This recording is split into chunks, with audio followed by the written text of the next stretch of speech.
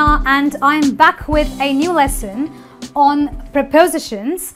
The most commonly used prepositions that we're going to talk about today is the words with, over, and by.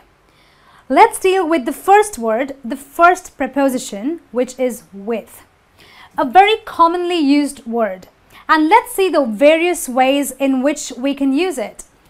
The first way that I can use the word or the preposition with is when I want to indicate being together or being involved.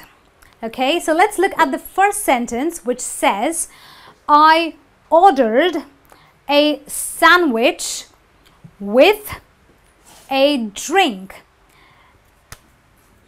Now, why did I use the word with?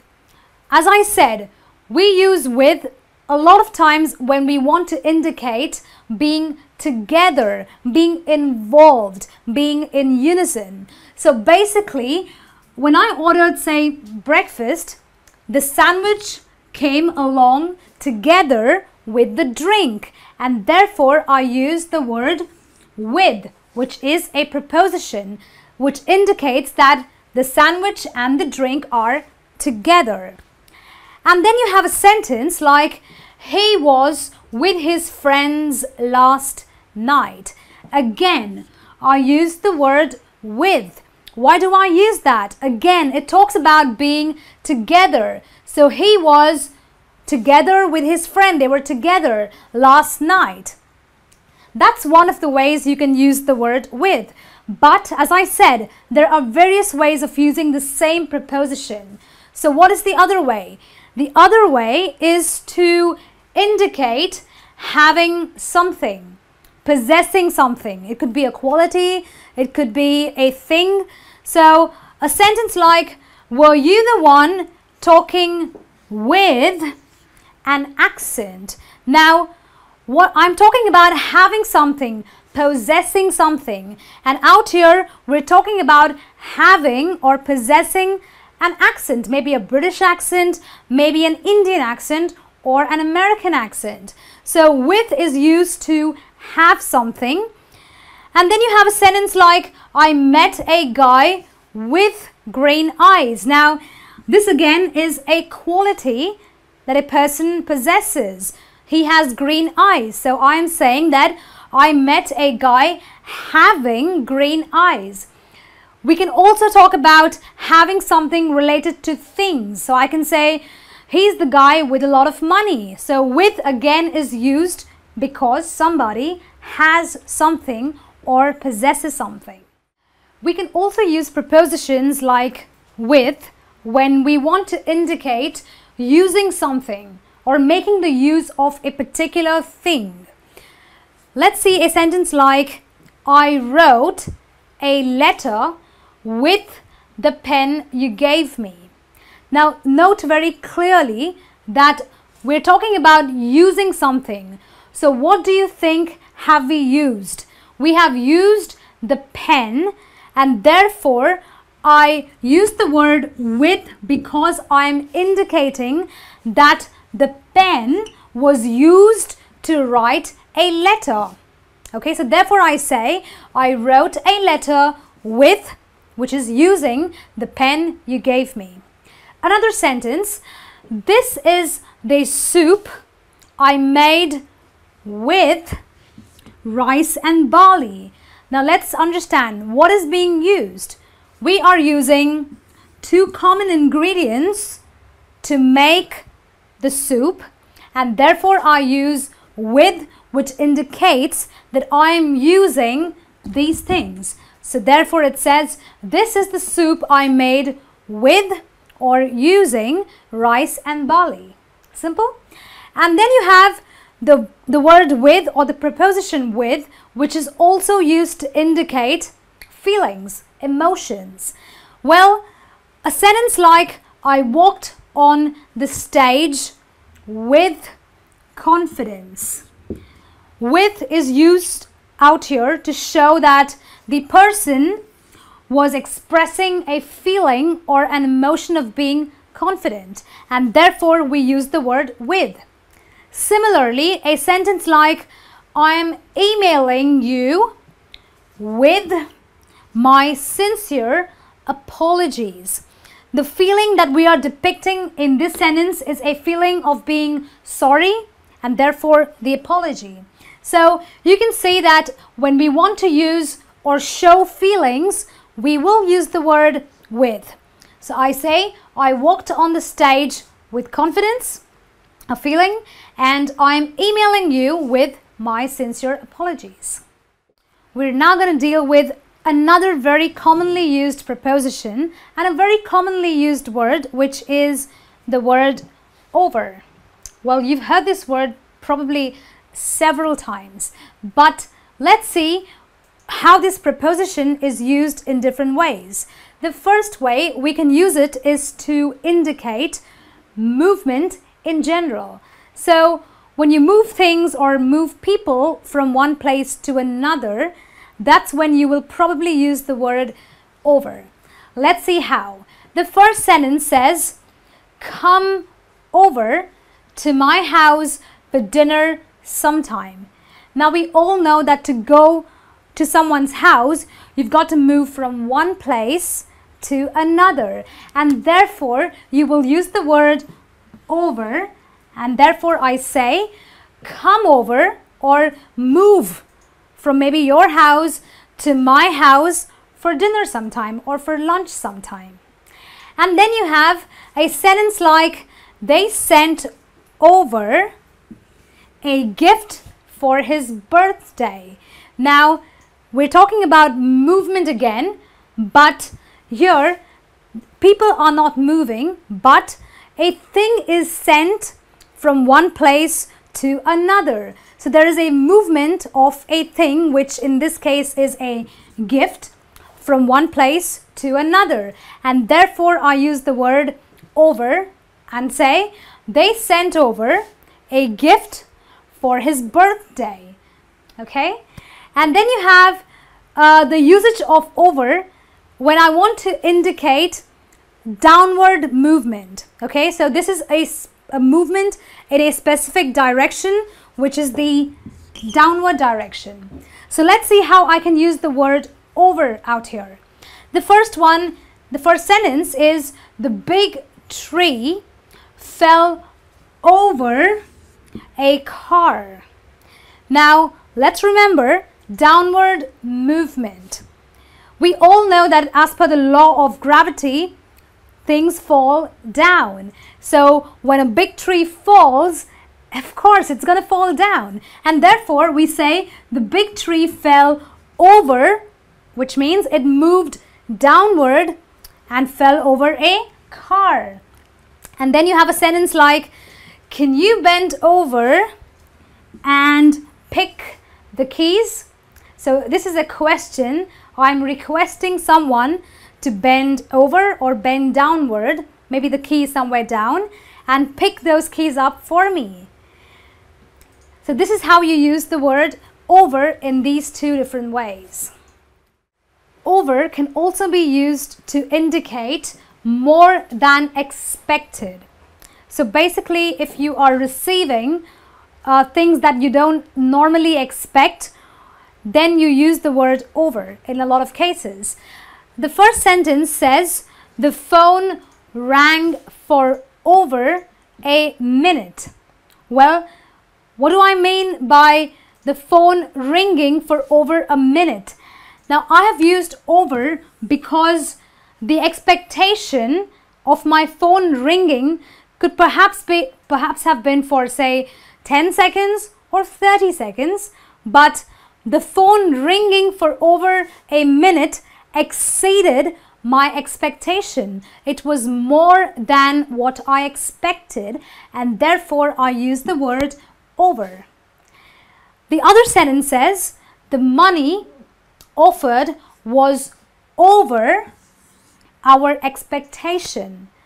Now notice again that we are using over to indicate more than what we expect. So you probably expected $10,000, but you were offered $15,000, and therefore I say the money offered was more or over our expectation or over what we thought we would get.